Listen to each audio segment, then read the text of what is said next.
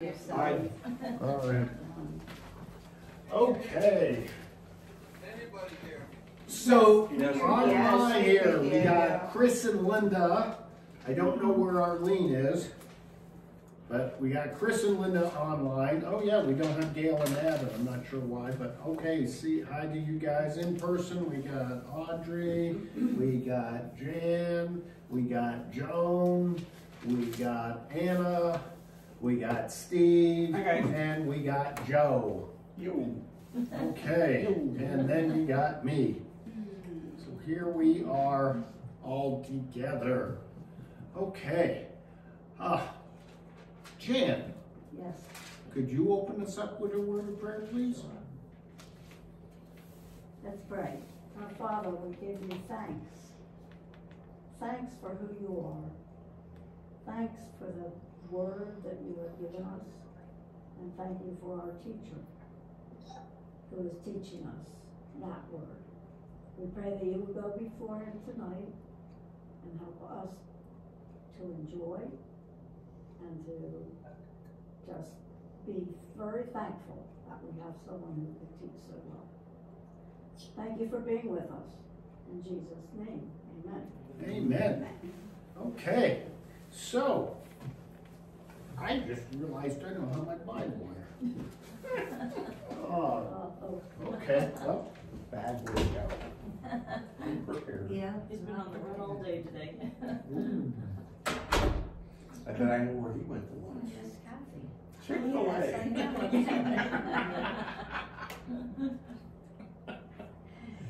He has his own seat at Chick-fil-A. He wants to- that's his own- Okay, so let's turn in our Bibles to John. Good old John chapter 15.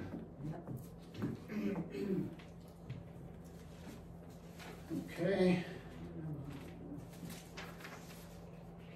And remember, this is our last Bible study. Next Wednesday, we have the Ash Wednesday service at 7 p.m. that we're doing in conjunction, right here, doing that in conjunction with Cherry Lane Church. Okay? So it'll be us and Cherry Lane together. Neola's not coming, or no? Pardon me? Neola's not coming?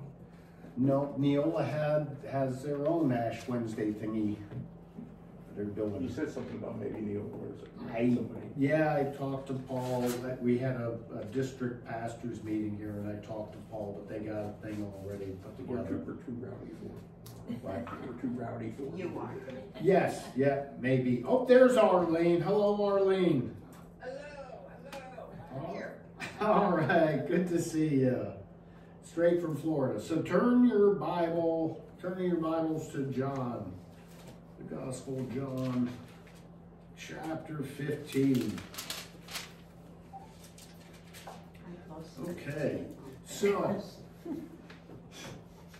as a way of kind of starting this here, so the Gospel of John is, does anyone know what makes the Gospel of John different from the other Gospels?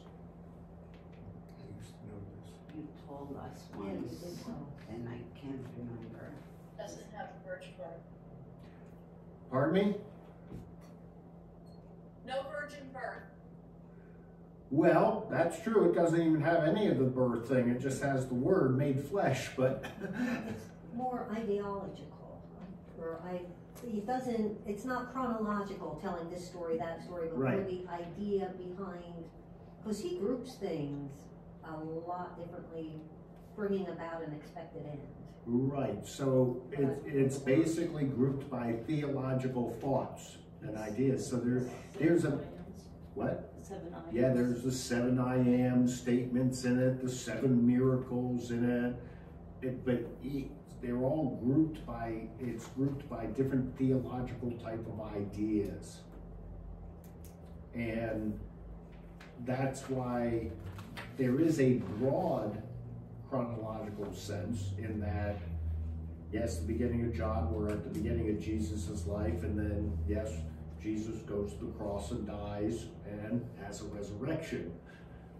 But all the in-between stuff, and the reason it never matches up with any of the other Gospels is because things are grouped more by different theological ideas, our understanding of who Christ is, you know, and why Christ came, and then what our relationship is to Christ and how we believe in Jesus Christ, and then what we are supposed to do as disciples of Christ. There's your three broad themes. Here at the end, these last sets of chapters, 13 all the way through 17, excuse me, those 4 chapters, 13 through 17, are the longest set of words by Jesus in all of Scripture. It's bigger than the Sermon on the Mount. This is called the graduation address, and it's given at the Last Supper. In John, you never see the Last Supper given. You never hear about the bread and the wine or anything like that. They're in the upper room. He washes their feet, and then after washing their feet and sending Judas on his way, he goes into a big discussion as to what they are expected to do as disciples, and these words are as important to us too, as to what we're called to do as disciples of Christ. He also has Jesus' mother at the foot of the cross. I don't know, the other Gospels just say a Mary and a... they He don't also has specify. John. And John. Yeah. So what are we to believe? Well, okay, now you get in, this is a different thing. All right, well then we can... No, but this is a little different thing, and you're right. You take a look at the crucifixion and the resurrection stories in all 4 Gospels, and what you find is they're all 4 different ways of doing things. Okay? So then that leaves people to say, it's all wrong. Or this doesn't make any sense. Who's right, who's wrong, and stuff like that. So, when the Pharisees, and just bear with me a moment, when the Pharisees were focusing on all these little details of things, you know, the law, what did Jesus tell them? That's not the important thing. That you're missing. People are important, not the laws governing them. Right. So now let me ask you, in all 4 accounts, does Jesus die on the cross? In all 4 accounts, does Jesus rise from the grave? I wonder what's important. Well, mostly I do, because you know, when I get my flannel board out and I say, they all ran away except John, and here's his mother. And the thing is you can say, okay, yep, fine. And some depict it, yep, there's the women huddled around at the cross, watching. Obviously, someone was watching it. Okay, so maybe it was fine. And it makes sense. It's a motherly thing to do, you know, to be there. That's okay. But that's not What's important? what's important. And that's the real key thing. You know, okay, one account has a big old earthquake and the curtain in the temple being rent in two and everything like that. Yeah, it's symbolic now that we're all, you know, we can all go directly to God. There's no curtain standing between us. But still, the important thing is that Jesus died for your sins. Yeah. I mean, the one version, you know, has the tombs all being opened. I mean, that's kind of a scary one, you know, a bunch of zombies coming out. No, they don't call them zombies, but I mean, gee, but, okay. Well, some had better imaginations than others, I suppose. Well, and the thing is here's the real thing too. The other big part is all of them can be correct. And one of the really good things is I can show you the Quran. I got a copy of the Quran in my office. I got a copy of Buddhist scriptures and Hindu scriptures in my office and stuff like that. And guess what? All their stuff is all perfect. Everything aligns nicely. There's no inconsistencies and stuff like that. It is one of the signs of validity of Scripture that somewhere in its lengthy history of this Bible, people didn't go around and saying, hey, we gotta correct this. Make all these line up perfectly. Because if that had happened, then all of a sudden we'd say, yeah, someone manipulated the text. So it is, I mean, it's okay. And the other ones don't bother saying really who was around at the cross. So very well, yeah, Mary was probably there, and maybe even the Apostle John. There's nothing to contradict that. And when one talks about one woman being out there, Mary Magdalene going to the tomb, and the other one talks about 3 women going to the tomb, well, it might be the one just focused on Mary Magdalene and not the other 3. The other 3 still could have been there. No, it's Just like 3 of us telling, 3 or 4 of us telling the same story. We're all gonna, parts that interest us most is what we're gonna emphasize on. right. And the thing is, it's still all Still all inspired. true. It's still all inspired by Right. God. It's still all inspired by God because the most important stuff is still coming through. That's never being lost.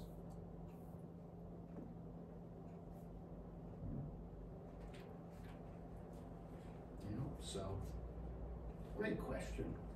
We didn't do that. I don't know. What do you think? Yeah, I think, Agree? yes, I agree, Yeah. I do. It's details. Oh, Audrey's gonna get me with that later on.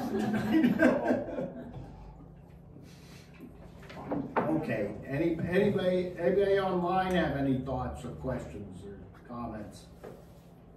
All right, so here we are in this graduation address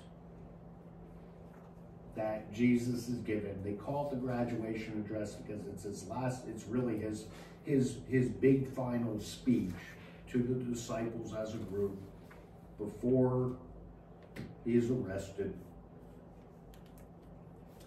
And we come to this part in chapter 15. So would someone read John chapter 15 verses, and we might, well, let's just go through the whole thing, 1 through 12, those 12 verses. Would someone just read that, those 12 verses? I am the true vine, and my Father is the gardener. He cuts off every branch in me that bears no fruit, while every branch that does bear fruit, he prunes, so that it will be even more fruitful. You are already clean because the word I have spoken to you. Remain in me as I also remain in you. No branch can bear fruit by itself. It must remain in the vine. Neither can you bear fruit unless you remain in me. I am the vine, you are the branches. If you remain in me and I in you, you will bear much fruit. Apart from me, you can do nothing. If you do not remain in me, you are like a branch that is thrown away and withers. Such branches are picked up, thrown into the fire, and burned. If you remain in me and my word remains in you, ask whatever you wish, and it will be done for you. This is to my Father's glory, that you bear much fruit and show yourselves to be my disciples. As the Father has loved me, so have I loved you. Now remain in my love. If you keep my commands, you will remain in my love, just as I have kept my Father's commands and remained in his love. I have told you this so that my joy may be in you and that your joy may be complete. My command is this: love each other as I have loved you. Okay. So there we go. So now we have this whole vine metaphor going on here. Okay? And I don't have this on the sheet, but the literary structure of this is kind of interesting in that the first 9 verses, Jesus is there and he's talking directly to them. You know, he's saying you, me, everything like that. And then if you notice in verse 7, he begins to switch and he starts talking about my Father glorified, you know, verse 8. So verse 7, verses 1 through 6 is this real focus, and then he talks about abiding and it will be done for you, and then he switches to my Father. And there's that transition. So in some commentaries, you'll see it part as this being the metaphor in the beginning, in this first 7 verses, with then the latter part being the explanation of the metaphor.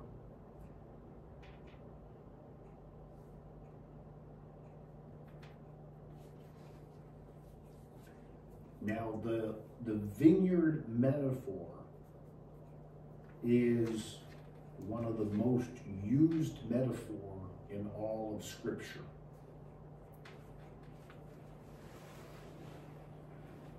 It is used very, very, very frequently. I have just, what I gave you on the sheet there is just a few examples of its use in the Old Testament. And I spelled it wrong, I'm sorry. Isaiah chapter 5 is actually, it's called the Song of the Vineyard. And this metaphor was used so much in Israel that they actually had a whole song about it, a whole hymn, that Isaiah then kind of uses in that chapter 5 in the beginning, and he changes it a little bit. But in that metaphor, always, the vine is Israel.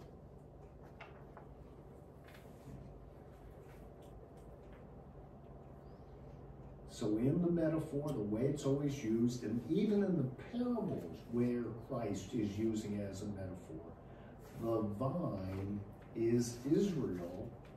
God is the vineyard, the vine person, the vineyard person, you know, planting the vines and stuff. And so Israel is this vine, and typically in the Old Testament version, the branches are the different tribes of Israel.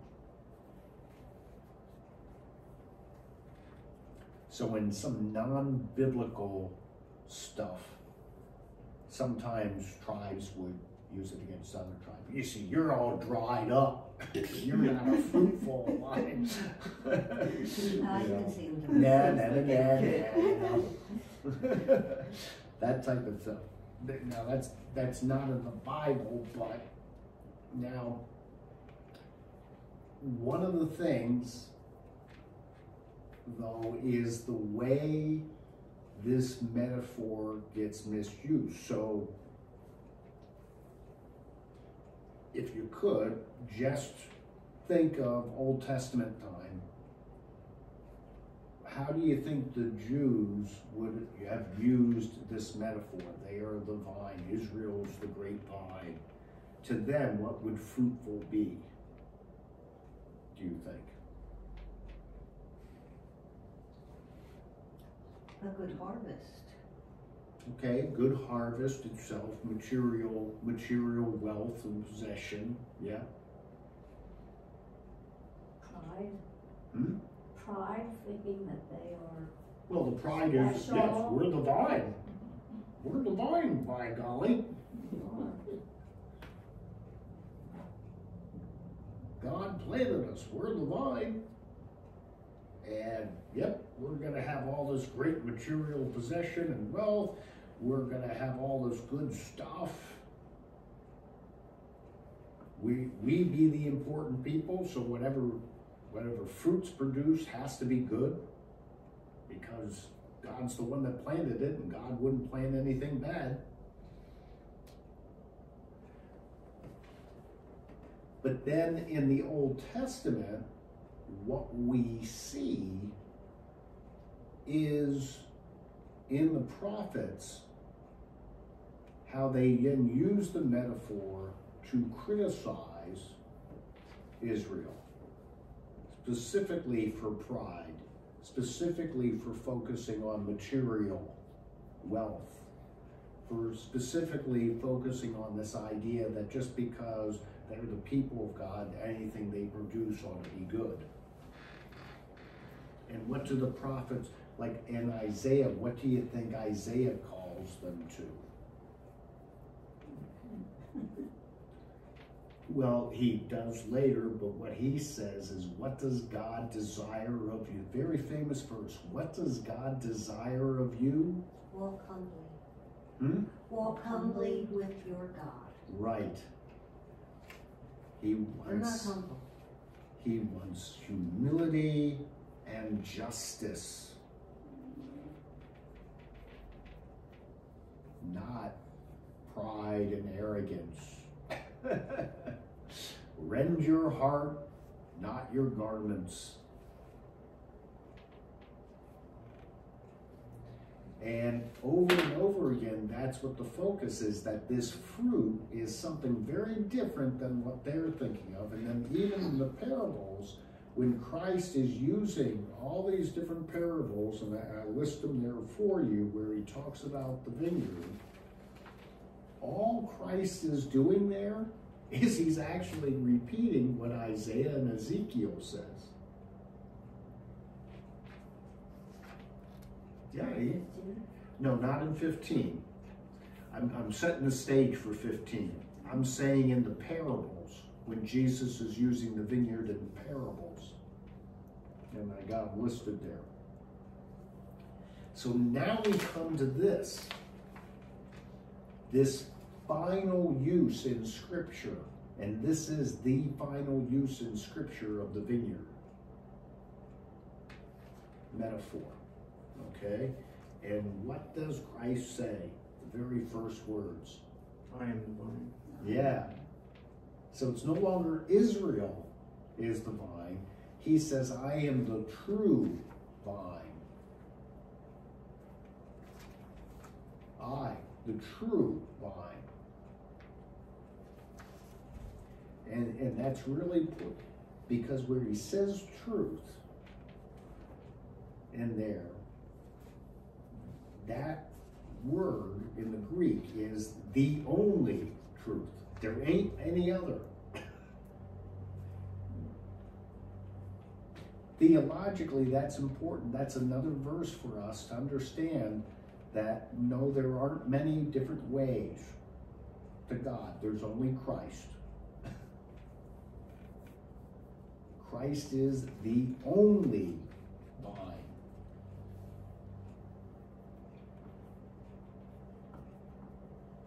It's very exclusionary. So now it shifts from being Israel being the vine to Christ being the vine. And notice then what he says. He talks about God being the vine grower. So it all fit in that first verse. It really sets the stage there. So God's the vine grower, Christ on the vine. And then the first thing he says is, yeah, go ahead, Steve.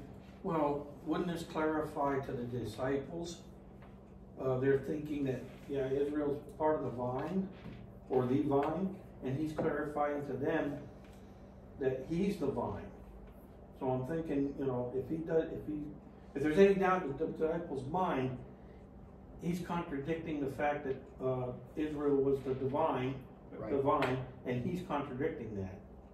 He's not contradicting it. He's just establishing that he's the All right, true and then, vine. yeah, that's the word I should have used, was he's establishing. Yeah, Yeah.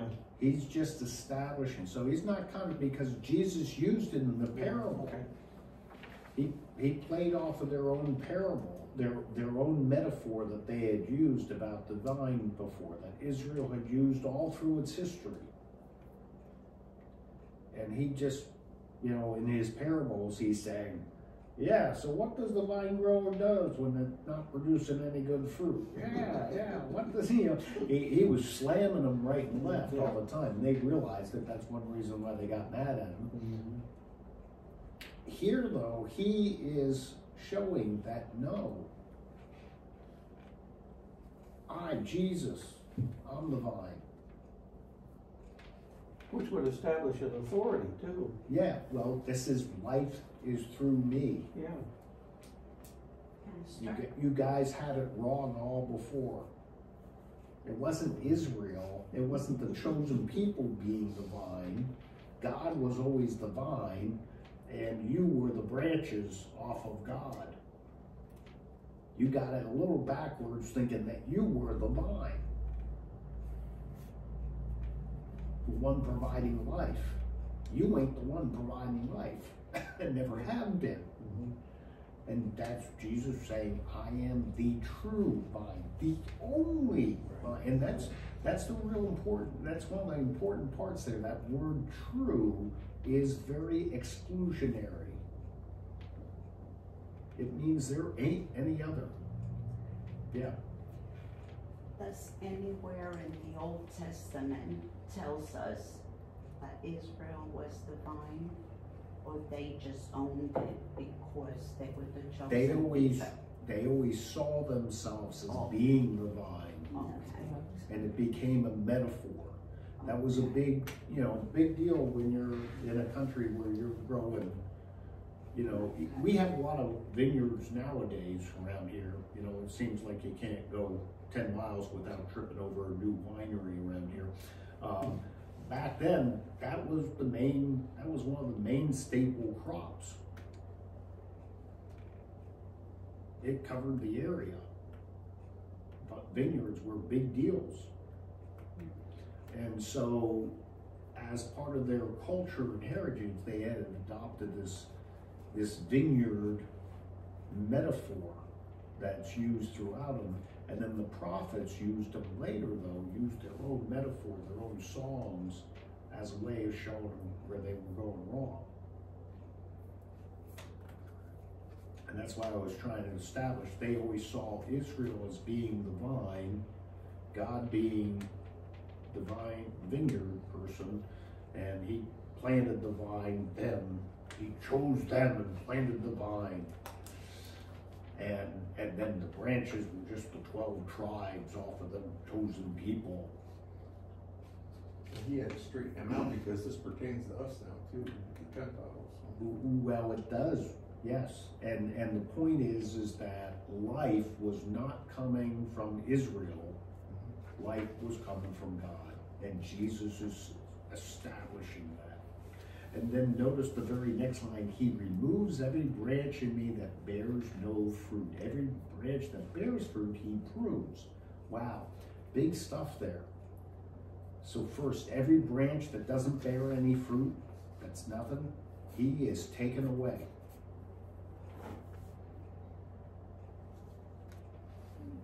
Ooh, that's dripping with a lot of theological oomph in it. And then and then the next one's just as important. Every branch that is bearing fruit, he prunes. And the big focus here is on every. Every. What does pruning mean? Ouch. Ouch. Yeah, he's trimming. He's trimming it back. Every single. There ain't no one excluded. No good Christian who's producing a lot of fruits excluded from getting pruned.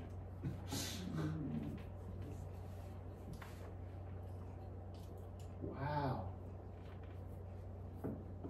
Hmm. That's rough.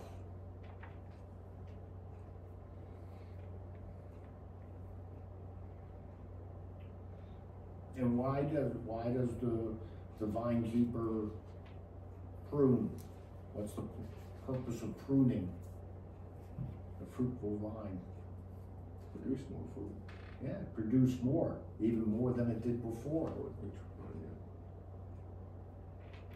Yeah, so the purpose isn't to punish, the purpose is to build up, to make it even more fruitful. But you really need to, you know, us faithful Christians, us who are really in Christ and trying to be all fruitful and doing fruitful things, we gotta take a look at that and say, gee golly whiz, God's gonna prune us. Which is getting us to do things that we wouldn't normally do, or going Yeah. out of our comfort zone to do things, and that's all. It's not Right. easy. It's not easy. So there's been a whole lot of debate, discussion as to what pruning means. You know, does it mean hard times? Does it mean discipline? Or does it mean that, gee, you produce some fruit, but then that might be taken away and it goes on then to other fruit? You know, All of the above. yeah, yeah, maybe all of the above. We don't, you know, there's no real clear sense in it. Later on in the New Testament, Paul will talk about that those who the Lord loves, he disciplines. So, Pruning also gives direction. Because if you have a dead branch and stuff on the bottom, you prune it and it grows up. That's giving it direction too, right? well, the dead branches are just cut off and tossed. Yeah. Thrown in the fire. Right. But you're also pruning it so that you can get either a shape. If you have a hedge and stuff and you prune that hedge, it's going to give it direction. This ain't a hedge, this is a vineyard. Think Okay. great. But Right, if a branch was Yeah, grown Yeah, this that's way, why I gave you a picture of the Yeah. thing. Yeah. Where's the crayons? Yeah, you can have crayons, yeah. You know, Here's a You ring. have if you want to see a real one, you can go up to Mountain View Vineyard. That's All right, the closest all right, around yeah. here. They got Well. tons of them. You driving along there, Waters Road, you can see a bunch of them. Okay. But And my Bible says, yeah. the Greek for prunes also means clean. Mm-hmm. Yep. Yes, some do see it as kind of a thing of refinement. And they associate the idea with the sanctification process, that we get more closer and closer to Christ and grow in Christ, so we're kind of refined, our impurities are refined out and stuff as we grow closer and closer in Christ. Yep. All those things are associated with this concept of pruning. There isn't just one way of looking at it. Now, here's one of the things that when you look at this and you go over all of it, and you take it as a whole, this idea of abiding in Christ. You know, whoever does not abide in me is thrown away like a branch and withers. Such branches are gathered and thrown into the fire and burned. If you abide in me, wow. So we get to this whole concept then as what is abiding? Because obviously abiding is the branch staying with the vine and drawing its nutrients and everything from the vine and living and producing the fruit. So then the question becomes, okay, well, what does it mean for us to be abiding in Christ?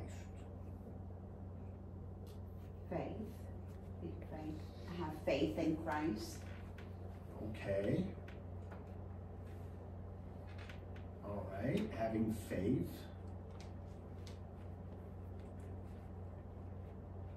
What else? attachment to Christ. And then for us here, you know, yes, you can have faith, it's in the heart and everything, and that is really the important thing, and that's the way of being attached. But we are kind of physical beings here and now and stuff, and so we really want to know what does that mean? Really, you know, okay, we love you, God, but am I just going to sit here and say I love you, God, and do nothing? No, and that's obedience and service. Okay, obedience and service. And you see, so Christ answers this question though, because it's the same question the disciples have. So right here in these portions of the scripture we read that, he says, if you abide in me, verse 7, if you abide in me, my words abide in you. What are his words? Love one another. Well, we're not there, that part yet. What are his words? Scripture. Keep my Yeah, his teachings. And that's why we need to find this and store it in our Yeah, hearts. his teachings, what Christ's teachings are. Okay? So there are some theologians that say, you see, because of what Christ says here, this is why we as Christians should always focus on the New Testament part and primarily the Gospels. And they actually make their whole focus in that area. Others say, well, because Christ is God, and if you believe in the pre-incarnated Christ appearing to Abraham and having other appearances through the thing, then that applies to other parts of Scripture too. And that's just as important. I'm just giving you ways that people look at it, okay? But the main thing is he's talking about his teachings and us focusing on his teachings, not our own words and thoughts, not like the Pharisees, not go off and make 10,000 rules that aren't in Scripture and say, gee, we're following them. But to focus on his teachings. That's a way of physically abiding in him. And then he gives us this thing of commandments. If you keep my commandments, you will abide in my love, just as I have kept my Father's commandments and abide in his love. That's a neat sentence. So his words, his teachings, and then his commandments. So what are his commandments? Love God, love your neighbor. Yeah, he did say those were the two greatest commandments. If you go through his teachings, you can see different parts where he says, this is what God wants us to do. You know, this is what we're to do. And one of them is to love the Lord your God with all your heart, mind, and soul, and to love your neighbor as yourself. He also, judge not, lest you be judged. The Sermon on the Mount contains many different commandments through him. Commandments are different than teachings in that commandments are direct. Do X. We have the 10 Commandments. So they're directive. They are commands. Okay? So that's why there's the differentiation here between just his teachings. Blessed are the meek, you know, blessed are the poor in spirit. That's a teaching. The parables are teaching. Let the little children come to me. Versus commandments where he specifically says, do not or do this. Where it's very direct.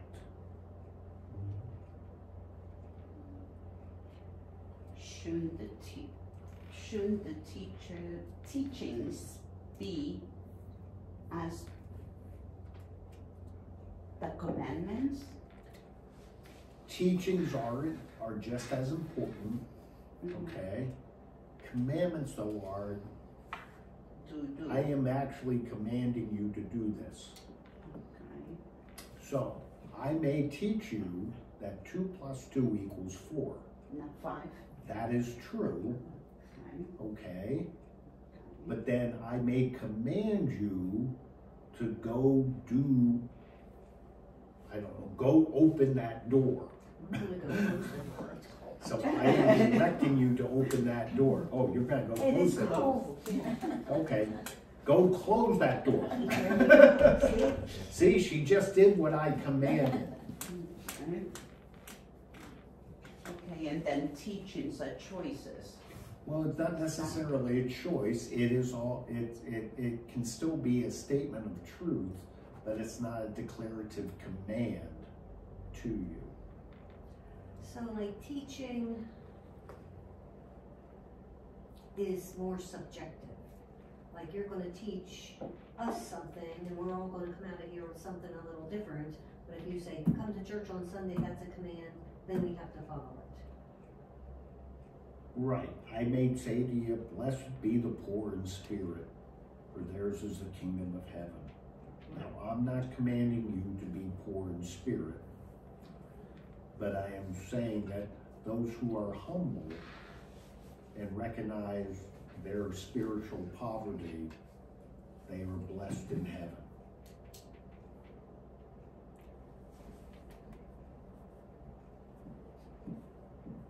Does that make sense? It does make sense. It does. Well, and I'm always surprised, you know, when you teach a lesson, what some children will remember and others will remember. Oh, yeah. So, Gee, tell me about it. I'm surprised every time I give a sermon what people pick up and remember. yeah, and that's where, yeah. Half the time I'm trying to think, are they on the same sermon I was given? I don't even remember them in there. They heard something totally different. Well, at least they learned something. Yeah, So, yeah. when Jesus left the earth and he commanded his disciples to go into all the world and preach the gospel. That's a commandment, to go make disciples. Yeah. Buy your ticket for China. China. Look at me shot. That's a commandment we all have, you know, and right there is the clearest mission for the church. Okay. To go make disciples. That is one thing I wholeheartedly support in the United Methodist Church, and it's the best mission statement I think of any denomination, is our mission is to make disciples of Jesus Christ for the transformation of the world. We had the enthusiasm of Jehovah's Witness. Huh? I said, I wish we had the enthusiasm of the Jehovah's Witness. Well, I'm just saying that Is that enthusiasm or stupid? Gee golly whiz, that's what the Bible calls us to do, you know, and that's what Christ calls us to do. So there's a very good, great mission statement. I'm all for that. We're to make disciples and we build disciples. That's our whole focus. You cut everything else out, that's the bottom line of what we're supposed to be doing. So then we get to this neat verse here, and I want to, in the mix there between the teachings and the commandments, notice what it says there in verse 7. Ask for whatever you wish, and it will be done for you. Ask for whatever you wish, and it will be done for you. What do you make of that? And prosperity preachers, they like that one. I know they Oh do. boy. Well, that's what I'm getting to here. This is a real big theological area. What do you make of that? Ask whatever you wish, and it will be done for you. Well, you could see people who are new Christians reading that and asking for stuff and never getting it, and thinking, well, I'm not gonna be a Christian, those words aren't true. That's why Yeah. we need to disciple. We can't just, lead them to the Lord and walk away from them. We gotta. Well, I don't think they read the whole Bible, because Jesus taught, he said, according to my Father's will. So it's not his will for you to have $1 million or a Mercedes or anything else. You're not going to get it. You can pray for it all you want. But they'll say, that's not what this verse says. And so therefore, if you ask something that you wish for and you don't receive it, that means you're not abiding in Christ. Well, then I want to both. Because if you abide in him and ask what you wish, and it will be given to you, right? Or ask in Jesus' name, there's another, it's in here too, ask in Jesus' name and it will be given to you. So what do you make of that? It ain't going to happen. Well, again, you have to be humble. You know, are we gonna ask? Okay, so if we humbly ask him, it'll be given to us. Well, yeah. Well, then you look back and say, look at the way Jesus taught them to pray when he taught them the Lord's Prayer.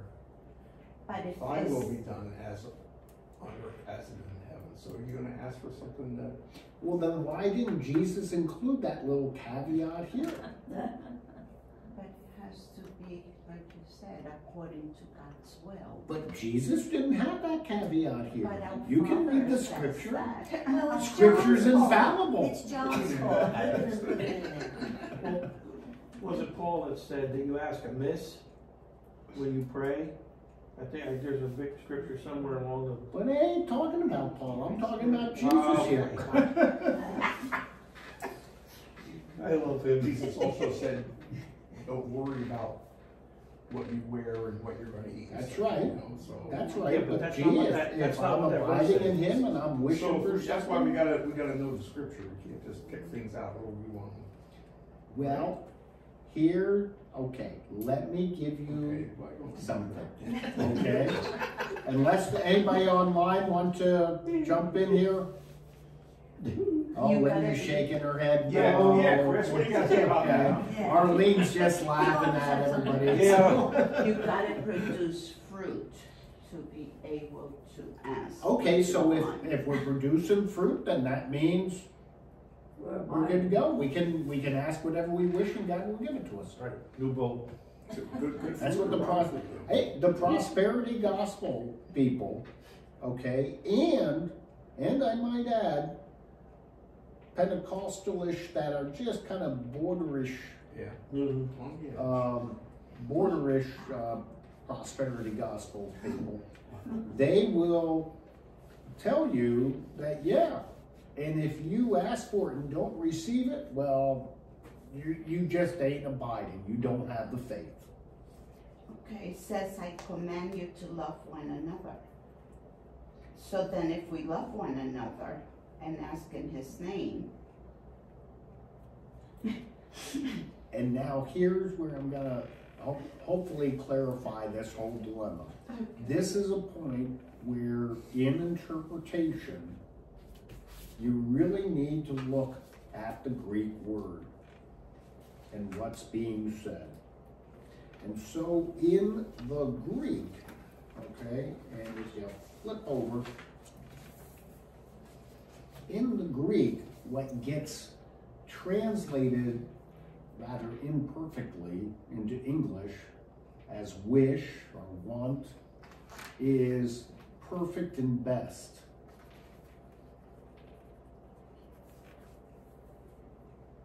And the done for you will be brought to pass would be the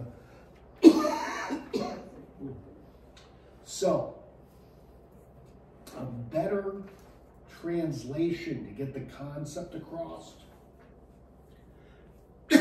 is if you're abiding in Christ, God will bring to pass what's best for you.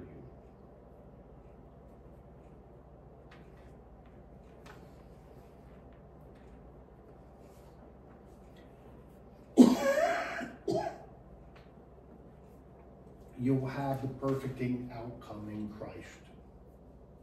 That's right for you. Not that God's some magic genie that you rub and you get what you wish for.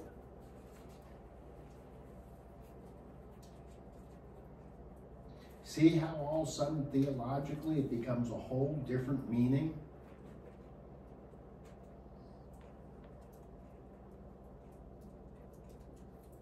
So that was a very good translation. No. The way they looked at it. Well, the Those problem words is there's always been a dilemma on how to translate that.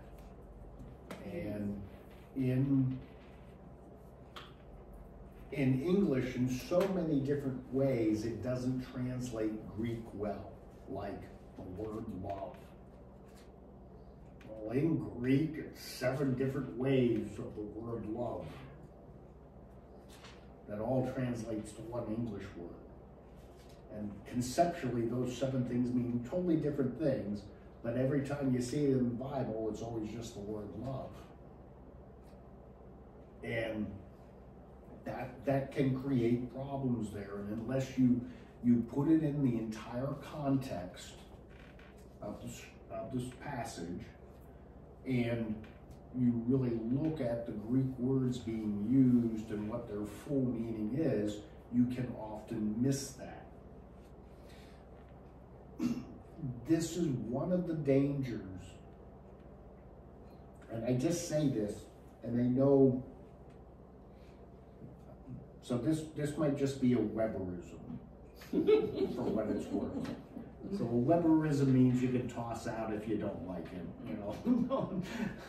But to me, one of the dangers of the type of Bible studies and things like that, where everyone just reads it and then spout off what they think it means to them, is that's not really a good study. That's just kind of a subjective, Sharing. yeah, a subjective sharing kind of thing going on. It's not really studying and getting into the Word. There is a specific kind of meaning that is in Scripture that's supposed to come across. That's the whole point of the message. It's like if you write a letter or write something down, you have a certain intent you're trying to get across and communicate to people. And there is a singular type of message in Scripture of Jesus Christ. And we run a risk that we lose that when we're just kind of saying, yeah, here's what I think. So when Jesus was saying these things, he was using the proper term for love in that situation that he wanted to. Oh, yeah. So how did we mess this up so bad? That just Well, Jesus, what language did Jesus speak? Aramaic, Aramaic. yeah, What is Aramaic? combination of Greek and something else. It's a combination of Hebrew and what was spoke in Persia. And so it's this mixture of all that with a little bit of Greek thrown in the whole play to really make it confusing. So he's speaking that. Then what happens is it gets written down because the language of writing throughout the Roman world was Greek. So Matthew messed it up when he wrote it down. No. No, okay. But that's what it gets translated in, you know, that's what it gets written down to. Now, they're inspired by God, they're writing the right words. It's then in our translation, we don't have 7 different words for love. Okay, you wrote love, great.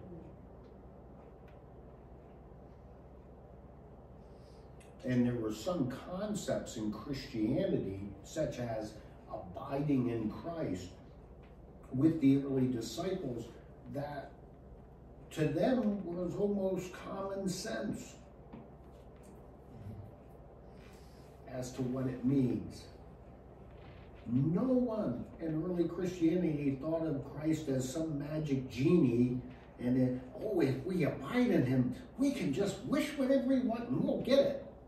Yeah, right. They would have wished for the Roman Empire to go away and for them persecutions to stop.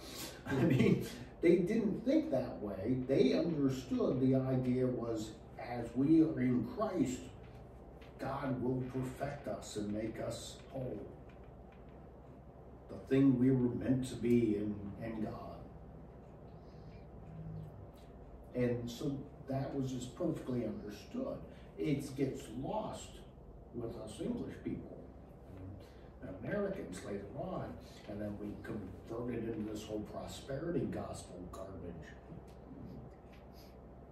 And that's the problem with kind of mistranslating, misinterpreting, and not doing a proper study of things. It can lead to those kind of conclusions and going off in the deep end. So, and then we notice his commandment. There we go, we got a few minutes left here. Then we notice his commandment. He gives this new commandment. Love one another as I have loved you. And the love that's used there is agape love.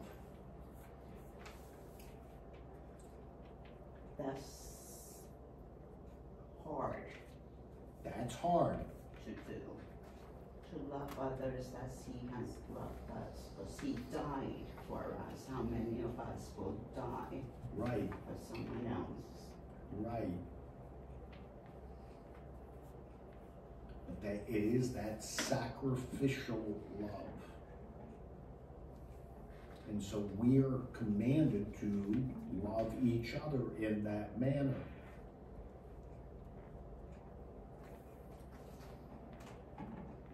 And it's not just love each Christian, other Christians in that manner.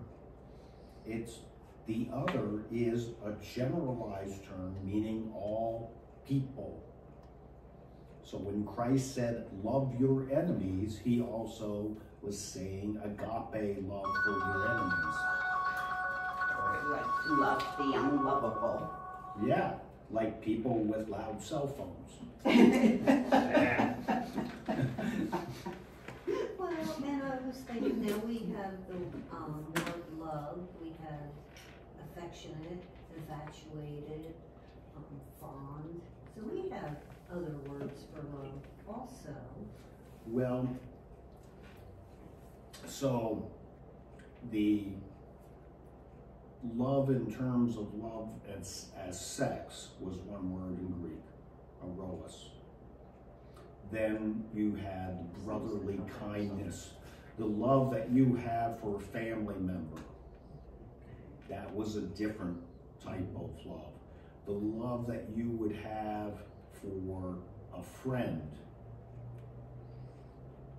was another form of love. And it was actually all just one word. Yeah, and it was actually more, well, it all translates for us to love. To love. But in the Greek, it's actually the same root word, and all that changes is a little bit of the prefix or suffix. And just, and a couple times it's just a little dash mark. And that's the only difference. And that's what makes it so, I mean, we really don't have a term for the idea of sacrificial love. That where you as a person, you are willing to die for anyone in the whole world. Even the horrible drug dealer, you know, type So of they thing. do, looking at this sample here, these words always have a lot of little marks. We don't have a lot of marks. Like Spanish, I know, has that little thing over it. Yeah, they have the little Cynthia. Yeah, the little squiggle. Yeah. Well, like that, Yeah. whatever it is. Yeah, plus the fact that they read it from right to left. No, that's Hebrew. Well, that's that part. Yeah, the neat thing about, so I'll just end on this, and this I meant to bring up and I forgot. Look at C there on fruitfulness, abiding in Christ, abide. That word abide in the Greek Mennonite. Guess what word, English word we get from Mennonite? Marinade? Marinade. Yeah, marinade. So So, we're sup- doesn't that just make a neat way of abiding? Yeah, This we're idea of making soaking up. Soak it up, yeah. That word abiding means like we're a juicy steak sitting in marinade sauce, soaking it all up. So that the flavor goes all through us. But I can understand that because that happens when you meditate on His word. You soak it up like, Yeah, you know, yeah. like So, a steak, soak yeah, it up. that really makes a whole different idea of this abiding. Okay? And that really, the whole goal of all disciples is this idea of fruitfulness. And then you really get into things, because what's fruitful? Fruitful, the Holy Spirit, the fruits of the Holy Spirit. Gee, that's totally different than, gee, to be fruitful will have 200 people in church. To somebody that is fruitful. To be fruitful will go do a bunch of stuff. I didn't see that in the fruit of the spirits.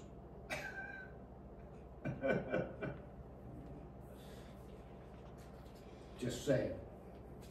All right, well, thank you very much. I'll see you all. Remember, no Bible study now until after Easter. Yep, we got the Lenten services and everything like that. Some of the Lenten services will be online. I'm not sure if they'll all be online, but some will be. Okay. April. All right.